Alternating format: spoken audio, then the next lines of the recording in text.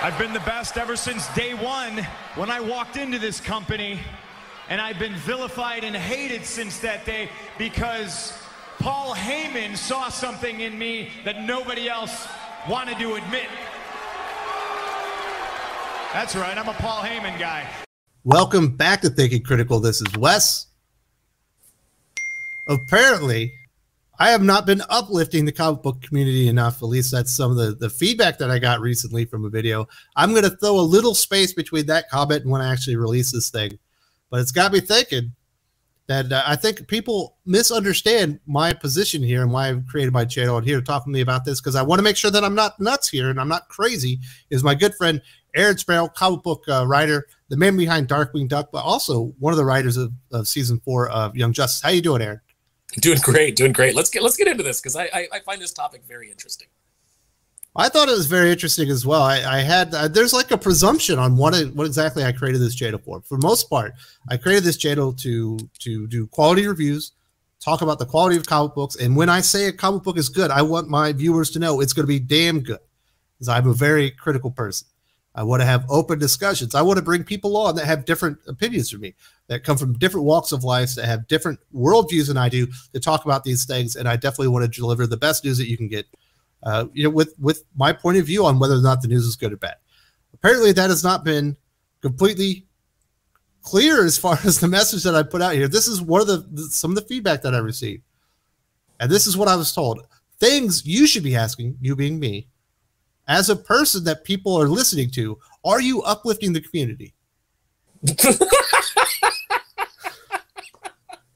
Oh my God. Okay. I'm going to go off on a bit of a rant here, but I am so tired of hearing the community.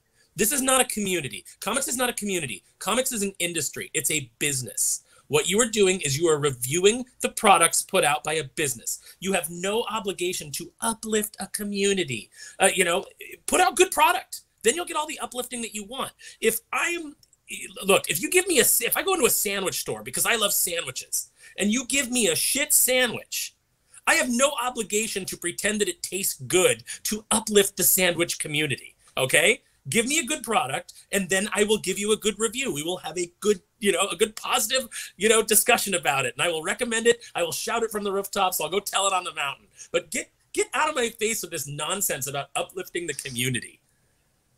I didn't know that was my job.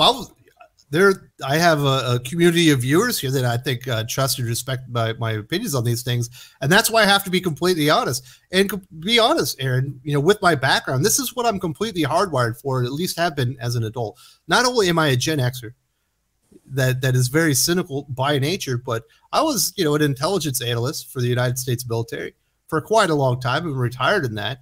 And it was literally my job, what I was paid to do a vast majority of the time, was to look at problem sets and then answer to my general, what are the intentions, or how effective is this? Can they defeat us?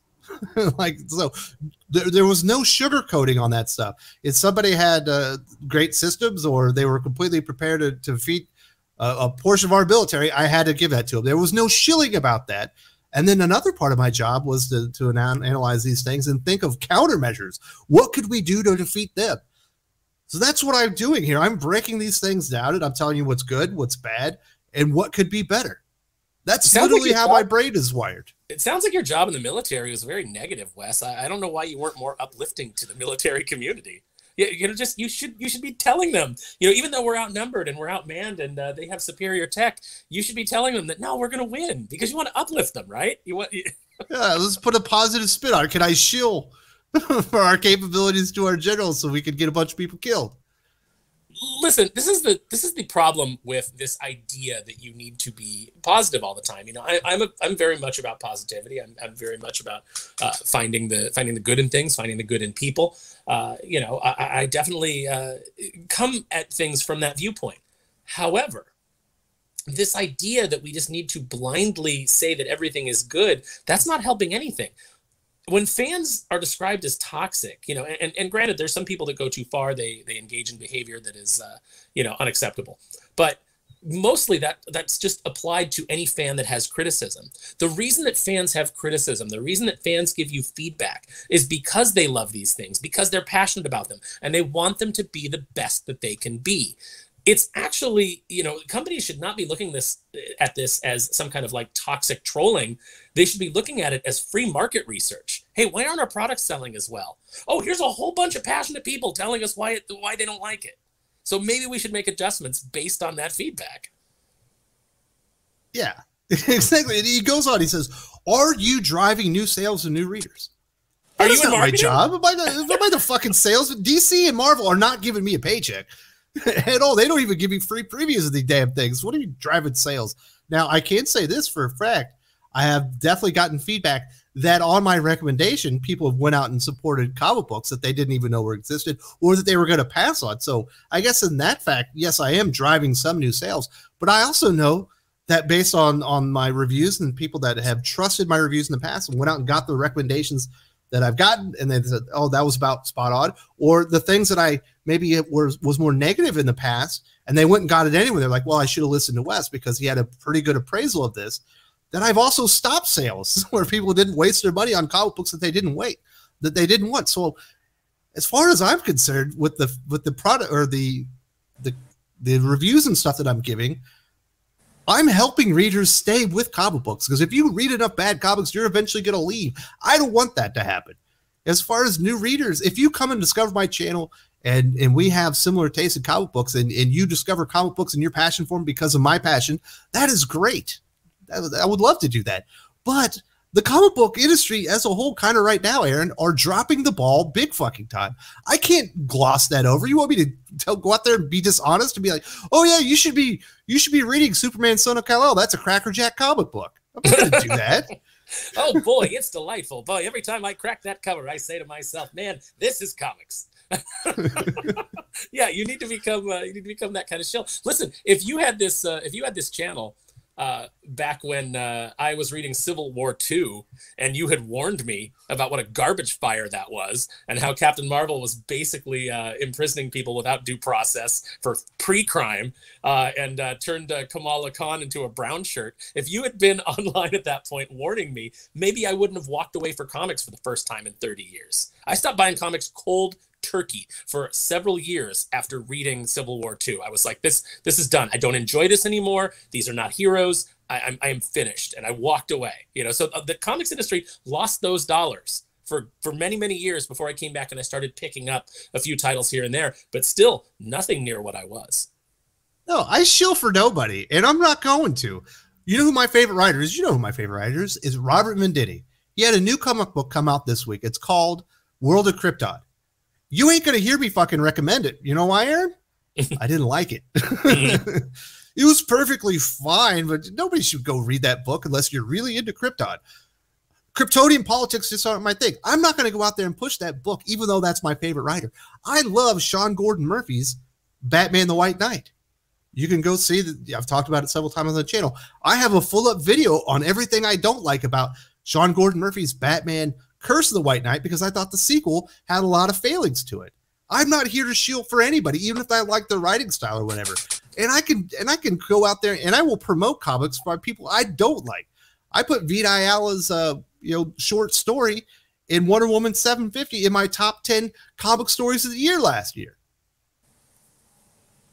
Yeah, if you write a good story, and it doesn't matter. It doesn't matter that you have literally not liked anything else that Vita Ayala has ever done. It's, this one story you liked, so you recommended it. That's the way that it should be, and you want to talk about uplifting a community. That's uplifting your community of viewers, because they know that they can trust you for your honest opinion.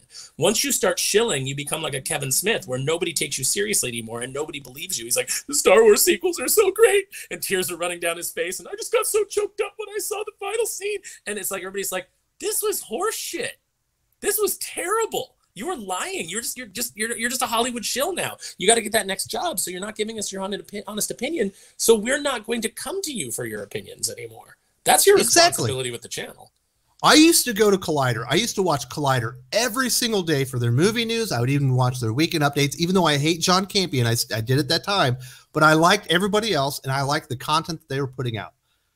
When I went and watched Star Wars, The Last Jedi, I was fuming a few minutes in the movie. It never got better. My wife and had to take my son out of the movie theater. I've talked about this on the channel. As soon as I got to a computer, I went to Collider and I went to their spoiler review because I wanted to hear what they had to say about that movie. And 5 minutes into the review, once I found out that the entire panel said that it was a good Star Wars movie, I never watched a second of their fucking program again. And I would never want anyone to have that experience with me, to know that those fuckers were absolutely lying. Yeah, they need that media access. So they're, you know, that's the way that I try to conduct myself as well. Is you know, maybe my career would be in better shape if I would go out and I would just shill for all these things. But I feel a sense of responsibility to the readers, to the people who have supported me, who've read my work, and who, you know, come to get my opinion on things. I feel like it's incumbent upon me to be honest to them and honest to myself. I don't want to be a sellout. I want things to be as great as they can possibly be. And by praising things that are not, just so that you can get work or so that you can uplift the community or whatever it is, you know, or so you can just be seen as a nice person, that doesn't serve any of us, because it just gives us watered down, bland, uninteresting, or downright awful entertainment. Yeah. So this is the last question that I should be asking myself. Is your goal to promote or tear down the comic book industry? It's neither. My goal is to provide an honest appraisal, whether it be the news or the comic books themselves as I review them, to the viewer. I don't care if it promotes the comic book or it tears it down. I just want to be honest with my opinion. And when I look at things, there will be things that I think I'm excited for, but I will tell you the things that I think that I see in there that could be pitfalls and why this might fail. And there will be some things like Tom Taylor taking over as the writer for Nightwing or Superman Son of Kal-El, where I go, well, this could be exciting because his work has been better at DC, but there are pitfalls that could bring this down. And I will do the same things with things I'm not excited to say, well, this is a positive aspect. There is a good artist attached, or this is a good writer with what it seems to be a bad premise. So there are pros and cons. I just can't go in 100% on most things, because not everything is perfect when the news is rolled out. And certainly not everything is perfect or completely terrible for the most part when the final product gets there. And look, as a creator, I know this is not, obviously not every creator, but this is my feeling as a creator, is I want the fans to give me their honest opinion. I want to know if they really liked what I wrote. You know, there's this old anecdote about, you know, like a band, and the guy's like, I'm not looking for the guy that's like the super fan that loves everything that we do. I'm looking for the guy in the audience that's, you know, standing towards the back. He's not really sure if he likes this, and he's kind of got a frown on his face. That's the guy that I'm going to try to get off. That's the guy that I'm going to try to, like, you know, I'm aiming for him. And that's kind of like my feeling when it comes to comics, is that's who we should be aiming for. The people that just kind of like go, oh, I just love comics and I like everything, and I don't really have a lot of, you know, criticism, and I don't really look at things critically. I just kind of consume things as they come. Those are the easy fans. They're easy to please. So, you know, cool. They love it. That's great. I'm happy for them. I love that they love everything. You know, that's fantastic. It's probably a very nice way to go through your life, just thinking that everything is great. But if I can get that guy in the back that doesn't want to like what I'm doing, and I can make him like it, and I can turn him around, then I'm increasing the audience exponentially. I'm getting past the people who are just there, who are going to kind of like everything because they don't really expect anything. I'm going for the guy that's got high expectation. I'm going for the doc. That's what I'm doing. I'm going for the guy that's cynical, that's like burnout, that's like, man, everything they've been giving me sucks. That's the guy that I want to write something for that goes, oh my God, this is good. I want to reawaken that dude's passion for comics. And then I want him to go tell all his friends who are lapsed comics fans, you know, this book is really good, and they're going to come back and check it out. And then they're going to go out and they're going to bring new readers in. That should be the goal. The goal should be make something so good that people can't not praise it, can't not go sing its praises to everybody that they know, and bring in more people. Yeah, there's nothing more exciting to me when I open up a comic book, and when I'm done, I'm like, holy shit, I did not plan on reviewing this because this wasn't supposed to be one of the hot comics books this week, but I have to review it right now. Mm-hmm. I have to tell everybody that they need to go get the latest issue of Action Comics. And you know what? Because it can't be denied. Yeah, and what we're seeing right now in the sphere, and why YouTubers are so spat upon and kind of looked down on, is because they're getting the audience. Your colliders, your nerdists, they're not getting the audience anymore because everybody recognizes that they are lying to you. They are shills. They have to do that to get the media access, and they've completely cut their credibility out from under them. The reason that like channels like Clownfish TV, like your channel, like Perch, all these channels are jumping off, and the reason that people like them is because they're just looking for honest opinion, even if they disagree with you. And you're allowed to disagree with me. You're allowed to disagree with Wes. You come on here, you disagree with us, we will try to engage respectfully. But you can't sit and define what the channel should be, because what the channel should be is honest. We should be giving you our honest take on the stories, on the news, on everything that's going on, because otherwise, how can you trust us? There are enough shill channels out there. There are enough shill avenues. If you want to hear how great everything is, you can absolutely hear that. You're just not going to get it here. And I'm not apologizing for that either, because this is exactly what I set out to do. I've accomplished what I wanted to accomplish when I started the channel, and a whole lot more. I'm much better at this than I ever thought I would be. And I think there's a lot of people out there that trust me. This guy comes on, this is the last statement. And I think this is, kind of his expectation that's failing him, not me. He says, it's one thing to want better and advocate for that. I wholeheartedly believe that. Absolutely. I want to be an agent of change. I want to affect change within the comic book industry for the positive. I can tell you that right now. That is really my priority being here. He says, but I see more and more negativity from your videos with each passing day. You are watching the negative videos.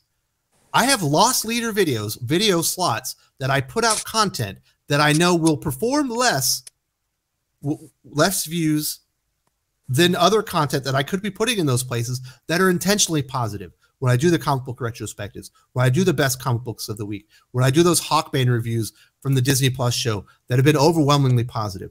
I know those aren't going to do as well as other things, but I want to put them out there because I'm passionate about those projects. I'm passionate about the work that I'm putting out there, and it is there for you to find. If you only click on the ones with the negativity, and it's easy to see which videos are going to be negative, I put it plain as day in the thumbnail. That's on you, not me. And he finally finishes, I'm concerned you lost sight of why you wanted to talk about comics in the first place. You love your love for them. I absolutely love comic books. I am very passionate about all of this. I talk about comic books every single day of my life. I read comic books every single day of my life because I do love them. And I love each and every one of you. And I don't want you to read bad comic books. I don't want your comic book fandom to be ruined by all this shitty content that's out there. And I'm just trying to put out my honest appraisal out there. But there is absolutely positive content on the channel. And do you know why I have a room full of action figures? Do you know why? Because they are from comic books that I love. But the comic book industry is not serving me anymore. It's not telling me stories that I'm interested in. It's not portraying characters in the way that they've always been portrayed. They're not hiring the best writers. They're not, they're not bringing the A game. So I've moved on. My love has transferred to another aspect of comics, which is action figure representations of the characters that I love, where they're not attached with anybody's political baggage or anybody's, my brand is this and I'm going to, shove this down the throat. It's just, hey, I loved Crossbones back during the whole, what's that story? I love it so much. Now I'm like blanking on it. The Streets of Poison. You had Crossbones versus Bullseye versus Red Skull versus Kingpin, all that stuff. I went out and bought a Crossbones figure because I love that story so much, because I love those characters so much. This is all out of love. But sometimes the things that you love don't love you back. And right now the comic industry is not loving us back for the most part. Exactly. In my personal opinion, a lot of things that are driving the narrative across the publishers are negative. I don't think putting current day politics ham-fistedly in there and hammering readers over the head with them is positive for the industry. I think it's going to drive people away. I don't think that doing stunt marketing and just changing your characters willy-nilly at the drop of a hat is good for the long-term viability and health of the comic book industry. I'm not going to cover that part up. It's not my fault that is the major narratives that are going through comic books right now. When House of X Powers of 10 happens, I'm going to sing its praises. When the first half of Absolute Carnage happens, I'm going to sing its praises. When Doomsday Clock happens, I'm going to sing its praises. But I'm not going to sing the praises of Hellfire Gala. I'm just not. I'm not going to sing the praises of Superman Son of Kal-El. It sucks ass. It's not a good comic book. It's bad for the industry. And I'm going to tell you that out of love, not because I hate any of this stuff. If I didn't like what I was doing, I wouldn't be here anymore. I have 3 kids, 6 and under. I have a beautiful wife. I don't have to be doing this. I do it because I do love it. And no one should come in and presume to tell you what your channel is. Exactly. But if that's what you're coming for, if you're coming for shill, you ain't getting it here, and you never will. But again, you can focus on the positive videos. Go watch our Hawkeye Disney Plus review. All 3 of us are really high on that show right now. We're really enjoying it. That's our honest opinion. You may feel differently. Maybe you watched it and you don't like it. I'm not going to tell you. If you put in the comments, well, I didn't think the show was good and I thought it was structured badly and I didn't like this and that. I'm not going to tell you, why aren't you uplifting the Disney Plus community? What's the matter with you? I'm going to say art is subjective. I'm sorry you didn't like it. I wish you liked it as much as I did, because you would have had a good time with it. Same thing with comics. Hey, if you read a comic that I think sucks and you think it's great, I'm glad you think it's great. It's like I may question, your ability to determine what a good story is, but I'm actually happy for you that you liked it. I don't root for things to fail. I don't think Wes roots for things to fail either. I think that's, the channel is, we're rooting for comics to succeed. It's the greatest medium on the face of the earth, the greatest storytelling medium. It's fantastic. We love it. We have dedicated ridiculous portions of our lives and our finances to it. And we absolutely want it to be the best that it can be. So that's where we're always coming from. Yeah. So I think people just have a fundamental misunderstanding of what I'm trying to do here. I think I'm accomplishing everything that I set out to do, and I think I've done it far better than I ever could have imagined. But hey, I can't please everybody, I guess, Aaron. I mean, people come in with like a preconceived notion of what we've kind of like gotten to this point where criticism is seen as inherently negative, and criticism is not inherently negative. Criticism is given so that things can be made better, so that they can grow. You have to be able to accept criticism as a creative, as just in your life in general. You have to be able to accept criticism. You have to understand that sometimes people are going to come to you and they're going to point out unpleasant truths that you don't like to hear. And you can either ignore those and continue down that path, towards, the destruction that they're trying to warn you against, or you can, maybe take their words into consideration and course correct. And I think that's what Wes is trying to do here. Yeah, I just think people, they hone in on maybe some of the negative criticism, because there plenty of videos have negative and positive criticism where I say this really is effective, this part isn't, and they go, oh, he said that's not effective, I can't take it.